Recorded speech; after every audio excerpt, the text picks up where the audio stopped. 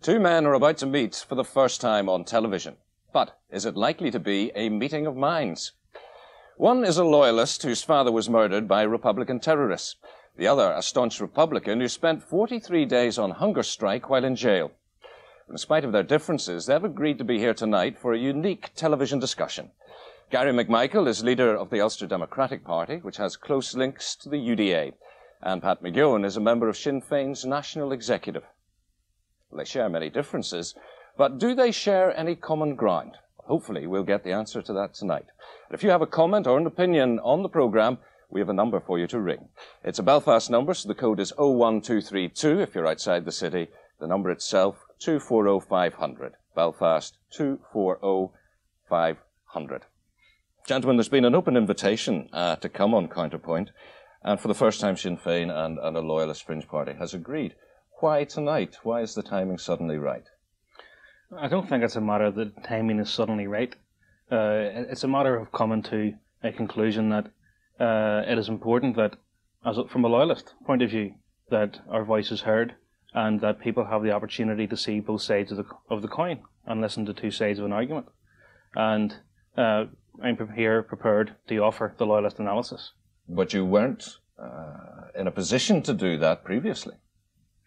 Well, obviously we can only move as far and as fast as our communities are comfortable with. And I think the time is correct now to make that next step. And Pat McGeown, this is the sort of thing that Sinn Féin always say is all they ever want, is the opportunity to sit down and talk. So you have the opportunity. What do you say to? Well, I think first it would be naive if we were expected to solve all the problems that we face inside 20 or 25 minutes. Indeed. I think that this is a start maybe of an engagement. And, you know, be it on the media or be it in private, I think we have a lot of talking to do. But I think people also need to recognise that we won't necessarily solve everything as quickly as everyone would like. You know, there's also a counter opinion, which I'm sure some of your viewers are watching, and foresee the two of us end up fighting with each other. I think at least the fact that we are engaging in dialogue publicly is a sign to all our communities that that's the way forward. But isn't it strange that you're saying, look, this needs a lot of time, this needs a lot of discussion, when your leader, Gerry Adams, is saying, crisis, we're not moving, crisis, we're not getting anywhere? I don't think that's quite what he's saying. What he's saying is the sooner we get into that discussion and that dialogue, the sooner we can move the thing forward. But I think our problem is that we haven't got into the dialogue. The British government are still standing outside the door. They're not engaging. You know, so it will take time, but I think we've got to take the first steps. That's the problem that we're facing. Okay, let me ask both of you, and I'll just start with Pat McGeown. What have you got since the ceasefires? I think we went into the ceasefire situation with our party saying that we thought there was an opportunity to move the situation forward. I think looking at it 18 months on, we also have to recognise there's a large amount of frustration in our community, where there are people now saying, there is no way to move it forward politically. Now, I see my job as a politician as continuing to search for the way to move it forward. The ceasefires give us the space, all of us, the space to do it. And I think that we've got to use it. We shouldn't abuse the time that we have got maybe to take the first steps towards solution. And when your people are saying to you there is no way to move it on politically, what does that mean? Let's get back to violence? No, I don't actually know. Because the reality is that hasn't come to the boil. But I think there is a large amount of frustration. There are people who are questioning whether the peace process will go forward or where it's going. I think what we're saying very clearly is we want it to go forward, we want it to keep moving, and we want to see it successful. What are your people saying to you, Gary McMichael? Well, I think that the ceasefires gave everyone an opportunity that they didn't have before. And I think we'd recognise that the ability to find a political settlement to the problems in Northern Ireland can be best achieved in an atmosphere rid of violence, and the ceasefires achieved that. I think what is missing is that now the situation has deteriorated where people are actually sceptical as to whether an agreement can be found, because we haven't moved into a stage of political discussion and political negotiation. Now, at the same time, you know, there's a lot of blame has to be laid for that. It can be laid at the feet of in many corners. What is important now is that some integrity is shown, and we don't have people standing and saying, if you don't agree with me, there's going to be a return to violence. If we don't get it our way, there's going to be a return to violence. If we don't get it the IRA way, there's no other way. We have to find a way of getting into negotiations where we can move forward and people can see a stable and are given an opportunity to have some faith in the integrity of the process again. You're saying that, knowing that your team are still sitting there fully tooled up, and the great majority of people in Northern Ireland don't want that. I understand that. I have to say, from a Loyalist point of view, that the people who I represent within this peace process, and that's the Loyalist paramilitary organisations, a vital component in this peace process, who's going to convince them that the time is right to hand over their weapons if they're not convinced themselves that the time will never come again when they'll have to defend their community from the IRA? But you're both politicians, you're both Democrats. Are you not hugely frustrated that these unelected, undemocratic, faceless people, the Loyalists and the IRA, are holding you back from doing your job? I think the unelected people who are holding us back are the British government, who aren't elected in any part of this country. They're the ones who have the key for to move it forward. I think the weapons issue is a side issue because, I think Mitchell in his report is fairly honest when he says it isn't going to happen. There's still a lot of confidence to be created before people will move to that position. My community would say they don't want to disarm because they've been attacked in the past. And I assume that the Loyalist community will have the same perception. So unless we actually deal with the fundamentals, the political problems, I think we're on a loser if we keep running at weapons as being the problem. That isn't the problem. That's a symptom of a political problem. But the question that will be thrown back at you by the majority of people was, is the violence over then? If you're not prepared to hand over the guns, does that not imply there is a danger the violence is not over? Well, it's over, I think, if we can move the political process forward. I think that's the guarantee that it's over, if we can continue to move the situation forward. But is that not also a threat that if you don't, you will be back to violence? It certainly didn't sound like a threat. What I said is we have a lot of work to do to move it forward, and I'm accepting that. What I'm saying is that that's the key to unlock the situation, that we move the situation forward. And if the situation doesn't move forward? Well, I think it's dangerous if we allow stagnation to become embedded. Now, the decommission issue, it has to be recognised. Decommission is an important issue within the minds of ordinary people in this community, whether we like it or not. I don't think it should be as high on the agenda as it is now, but it was inevitable because there was uncertainty about where, as soon as the IRA called their ceasefire, the main concern within the Loyalist community was, has there been a deal done? And, how long is this going to last? And I'm sure that exactly the same concerns were there within the nationalist community whenever the Loyalists called their ceasefire. Now, what has to be accepted? It has been the frustration and it has been the distrust of the paramilitary organisations, which has led to the decommission issue becoming a manifestation of the fear and anxiety and distrust within the community. Now, therefore, I believe those paramilitary organisations have a responsibility, and the onus is on them also to deal with this issue and be seen to deal with what decommission is, this lack of trust and confidence. Now, Loyalist organisations have gone a great distance to try and address this. They have sought to reassure the nationalist community that there will be no initiation of violence. Yet, I have to make a very plain and frank accusation. The IRA have done nothing to address my community, done nothing to address the unionist community, and done nothing to convince people within the Loyalist community and the community in general that this is for real.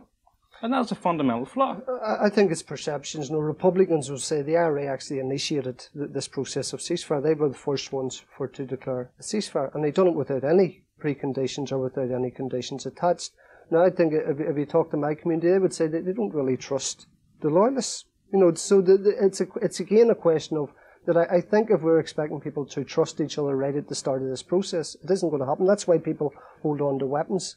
The reality is that, someone said that actions speak louder than words. I think that what we've got to do is prove that we can move the political situation on. That will then create a confidence amongst both their peoples and allow them to begin to sort out their problems. Yeah, but I agree we'll have to move forward. But there's a couple of points there. The ceasefire, the IRA ceasefire and Loyalist ceasefire came after it. That wasn't the start of the process. The process was a long time before that. I've only got to look back to 1991. And for almost 2 months in 1991, for the duration of the Brugge talks, Loyalists ceased violence. And at that time, the peace process from a Republican point of view wasn't to cease violence. It was to continue violence. It was to engage on a ferocious campaign. But you would accept that's a matter of opinion, Gary, and we actually did, Sinn Féin did our peace process from 1987. That's whenever we began to work to create the conditions to move it forward. Now, okay, you may have a difference of opinion on that, but that's whenever we began to work for it. What I meant when I talked about the IRA ceasefire was that was the big move. That was the move that brought it all out into the open, that there was a potential for peace. But, the thing about first strike, in our community, they would say first strike is okay with Loyalists unless the union is threatened. Then first strike isn't the case. Again, it's a question of confidence. That's the perception people have. So is first strike period, or is it first strike as long as the union is still perceived to be safe? Let me spell it out very clearly. What was said on the 25th of August of 1995 by the Combined Loyalist Military Command was that providing the rights of the people of Northern Ireland were upheld, there would be no first strike. Now, if you're saying that it is a condition that the rights of the people of Northern Ireland are upheld, their democratic wishes, consent, which is in effect what it is, the principle, fundamental basic democratic principle, abided to and subscribed to by all parties within the British Isles, except Sinn Féin, then it is a condition. But I don't think it's one anything be thrown at. It's a legitimate statement of intent that unless this process steps outside the mechanics of democracy, then Loyalists will not initiate a return to war. Now, what have the IRA got to say about that? They haven't said nothing. But Gary, if you reverse it from our perspective, from a Republican perspective, the political unit is Ireland. That's the reason for resistance. That's probably the reason for a lot of the warfare that we've had for quite a while, the partition of Ireland. So, what I'm saying is, again, we're approaching it from different perceptions now. I think one of the things that we start to do tonight is we signal to our communities, it's time to talk. It's time to get the thing moving. It's time to begin to work out the different perceptions and time for to begin then to deal with the real problems. We can sit here slanging each other all night about who's going to be first strike or who isn't.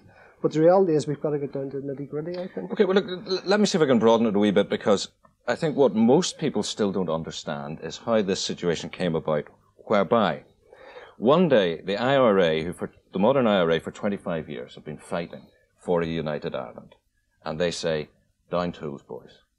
6 weeks later, their implacable enemies, the Loyalists, who fight to maintain the United Kingdom, say, well done, lads, down tools. Can't both be right. No, but I don't think it's a question of right. I think both sides were saying, look, there's a potential to get a political solution here. Now, they were saying to people like me, go and do it. Stop messing about. Go and do it. Because that's what you've got to replace war with. You've got to replace it with a political process. So I think both sides, in a way, were making space for a political solution to come about. So you think that Republican violence had taken the Republican movement as far as it could at that time? And to use a unionist phrase, you had to go the last mile politically. No, well, that can be a perception coming from unionists. My view would be that Republicans were given it an opportunity.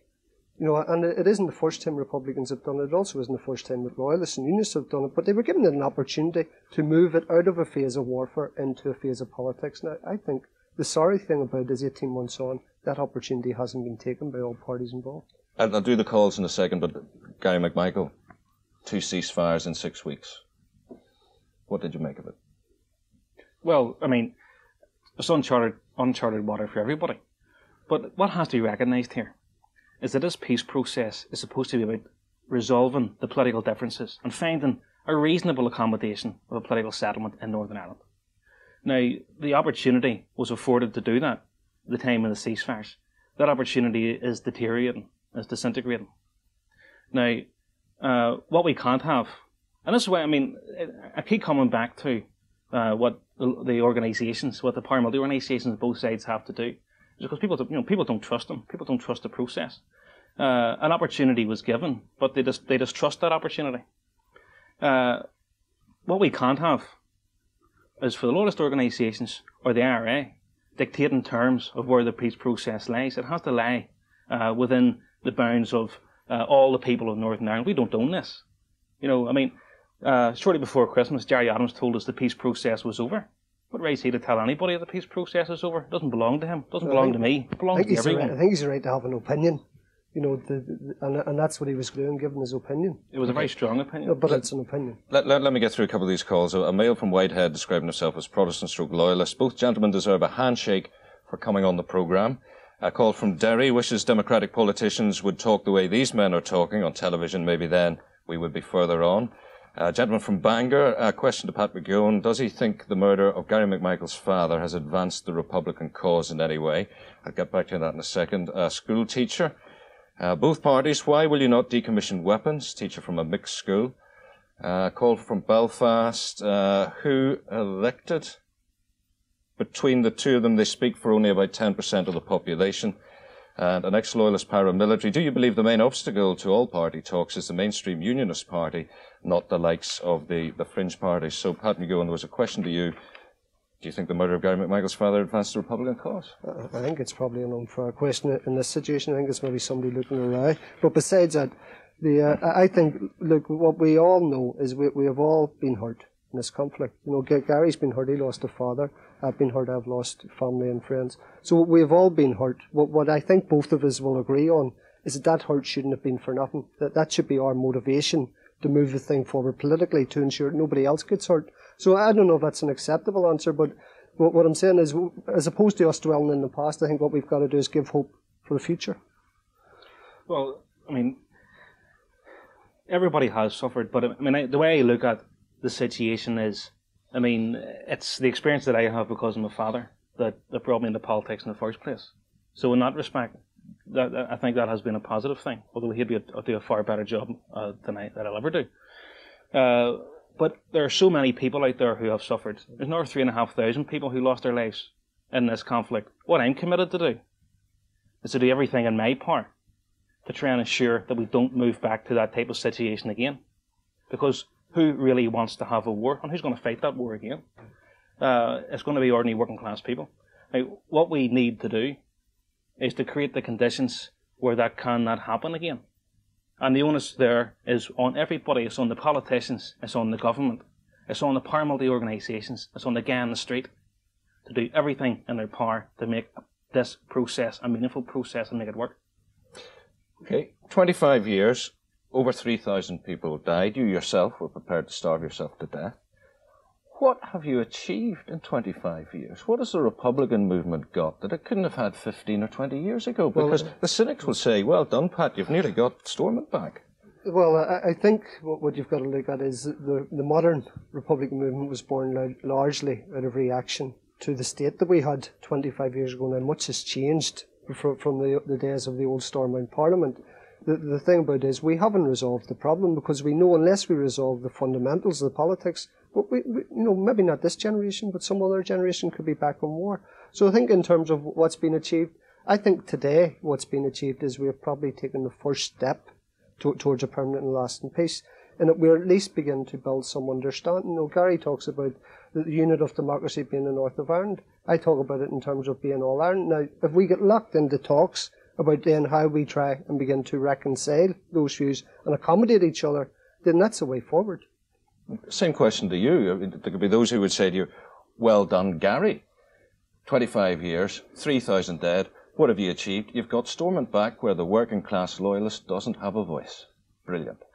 Well, to be perfectly honest, I don't think any decent working class person would want to see a return to Stormont. And I think all this talk about returns to Stormont and Stormont type setups is, it's a complete smokescreen, and it's been used all over the place. Now, what we have to do is to establish a process of negotiation of which all those participants in those negotiations subscribe fully and exclusively to the democratic process and to the outcome of that process. And that's an issue in itself. And where we create a society in which people in Northern Ireland can share this territory and live and work together with equal power and responsibility within their own society.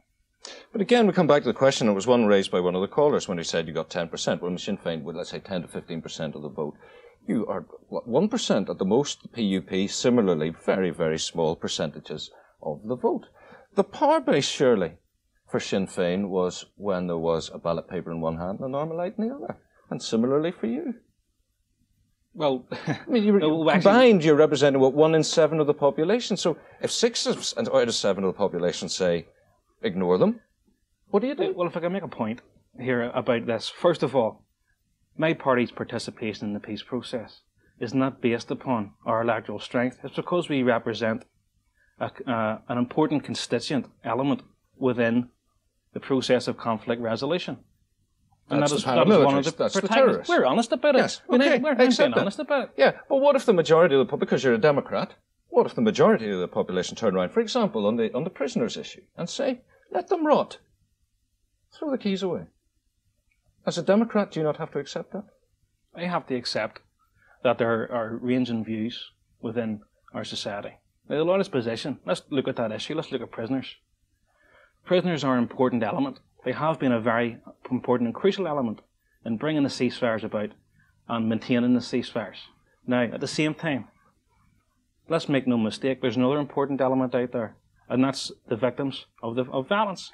And what release of prisoners is supposed to be is a means of helping normalise our society. Those people wouldn't be there if we had a normal society. They're there because of the political situation here.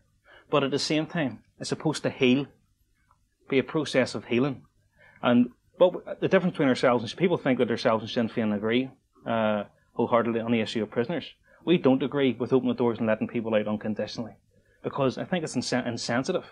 I think it's flying in the face of the sensitivities of those who are victims, because what we shouldn't be doing is embarking on demands which will result in actually widened divisions within the community and further in distrust.